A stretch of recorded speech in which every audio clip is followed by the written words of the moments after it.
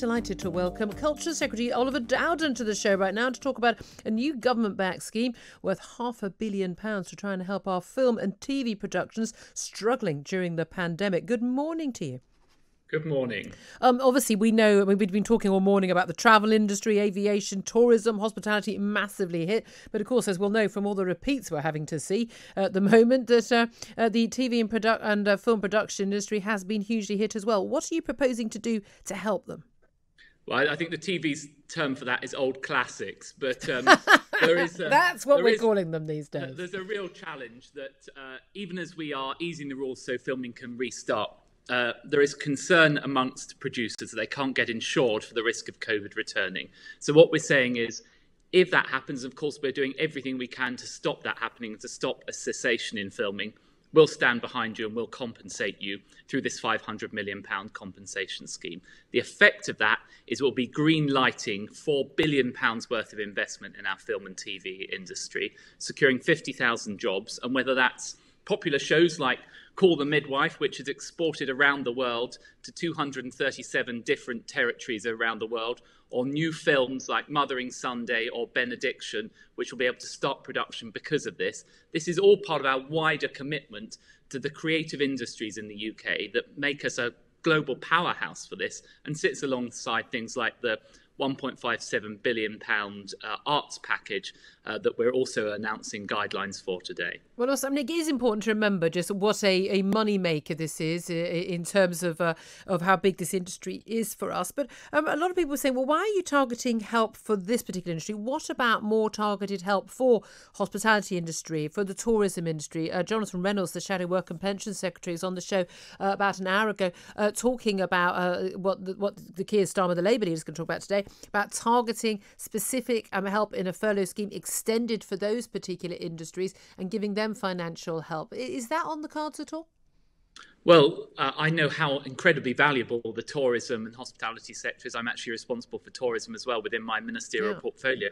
And that's why we've announced this unprecedented cut in VAT to kickstart tourism and hospitality. So VAT reduced till the end of the year. That's also why, for example, the Chancellor has helped out the hospitality sector with the Help Out to Eat Out scheme, whereby there'll be a reduction in the cost of eating out. All of these measures are designed to drive forward the tourism sector. And whilst it is the case that the tourism sector is doing very well in the coastal regions, I think many of your listeners who've been to places like Devon, Cornwall and so on will know they're bustling. There are still major challenges in the big cities, so we're working through those as well. But the VAT cut will be a huge boost to them. I mean, obviously, again, it's a concern for everybody, isn't it? Big concern, of course, is about not just domestic tourism, but also the right of the ability of people to go abroad and enjoy some foreign tourism as well, and people to come to this country from abroad. We've got that quarantine period in place now, 14 days, people arriving from Spain. The prospect that we could face quarantine imposed in the next few days, people arriving from Belgium, from Luxembourg, from Croatia as well. First of all, how likely is that to happen? And whether or not, so people could make a judgment whether or not they do choose to fly to those countries on a holiday. But secondly, also, is there a better way of dealing with this, such as what John Holland Kay from Heathrow Airport has been suggesting, which is to have testing at the airport rather than impose 2 weeks quarantine? Well, look, I understand everyone's frustration over this. Goodness knows we all want to have a break after the sort of year we've had. And I understand families have been looking forward to getting on holiday to Spain. It's important to understand why we're doing this, because as we get the virus under control here in the UK, we don't want to start re-importing cases from countries where it's rising. So based on the evidence and advice from the Joint Centre for Biosecurity, we took the decision to impose quarantine on Spain. It's always going to be the case that there'll be somebody in front of you in the queue and someone behind you in the queue when you impose that. We, of course, are looking around the world and keeping it under review, but I can't really be in a position where I give running commentary on that because as soon as we have the evidence that there is a risk for another country, we'll, of course, impose those quarantine restrictions. In respect of testing, I have heard these comments. It's important to understand that it's not a silver bullet to test. So if you tested everyone as they came off planes, it is the case that for some people, the virus can be incubating in them and not show up in the test. That's why, to be safe, we're imposing the 14-day quarantine. But of course, we're keeping all this under review. And if there's ways of doing this that is less draconian, we will, of course, consider that. Yeah, well, indeed, other countries that have handled the pandemic, some would say with greater success and acting more quickly. In Asia, other countries in Europe have been imposing this testing. And we're not talking about just a one-off test and then we just leave people to it, but people being tested, say, 5 days or 8 days hence, but then facing a much shorter quarantine period. It can be the difference between someone not being able to pay their rent or their mortgage that month, or indeed being out of a job if they have to take more than a week off. Is the government seriously looking at any of this when this is what a lot of other countries successfully handling the pandemic have been doing for months? Well, of course, if it is safe to do that... Well, we know it is, though, don't we? Because other countries are doing it. Why don't we learn the lessons? Well, of course, we're looking at the lessons from other countries, but we have world-leading scientists in the UK, particularly with the Joint Centre for Biosecurity. We're looking at all those options. If we're able to reduce the burden for people, and I know how frustrating it is, not being able to go on holiday or being subject to quarantine, of course, we will take those measures. But at the moment, we do not feel confident to do it. If we are confident that we can do so in a way that is safe, remember, we're doing all of this to stop us importing cases from elsewhere in the world, which would then put at risk all the hard work and sacrifices we've all made to get it under control here. The last thing we want is to import those cases. If we can do it in a safe way, then of course we will.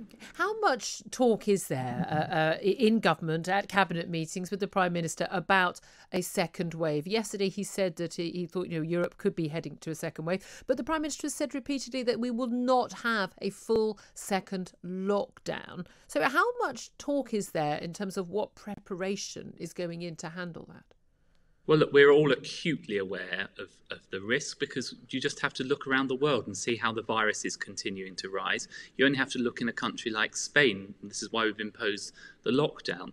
But in anticipation of that, first of all, everyone can play their part to stop that happening, which is to follow the rules, wash your hands, observe social distancing, which is still in place, and so on. Secondly, we are ramping up testing and tracing. So tens of thousands of people are being taken out of the community because they've either have the virus or have been in contact with someone who has it. That is reducing spread. We're having localised lockdowns, and we're also investing in additional capacity in the NHS. And alongside that, of course, we're continuing our drive to get this vaccine for the virus. So we're working on all fronts and are acutely aware of the risk. And what's the government's response to, I know it's not your area of responsibility as Culture Secretary, but obviously these matters would have been discussed throughout the pandemic, but the Public Accounts Committee report into social care accusing the government of being negligent in the decision taken from on high after the evidence they've taken at the committee to basically tell hospitals, please dispatch all of your elderly patients if they're clinically safe to be dispatched, to dispatch them to care homes, out of hospitals, all part of this whole, prepare the NHS for this mass influx of coronavirus patients. That decision was taken despite the fact that there wasn't testing of patients going into care homes, which we think may well have led to thousands of elderly, vulnerable people in care homes dying after it was basically imported from hospitals. What do you make of the criticism? Was the government negligent?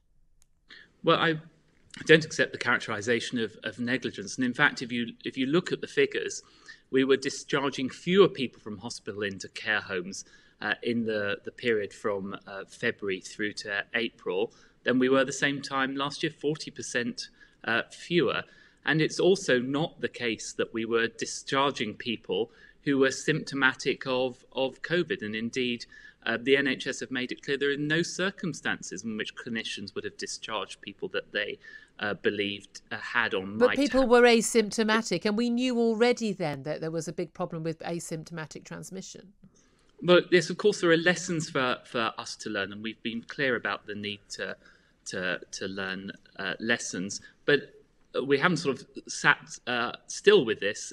We introduced the Care Home Action Plan, billions of extra pounds going into care homes. We ensured that everyone in care homes, whether they're residents or staff, were tested routinely, whether they have symptoms or not. And in all those ways, combined with all the other measures the government are taking, that has ensured that we've continued to keep this disease under control, but why we must continue to remain vigilant. OK, Oliver Dowden, Culture Secretary, thank you very much indeed for joining us.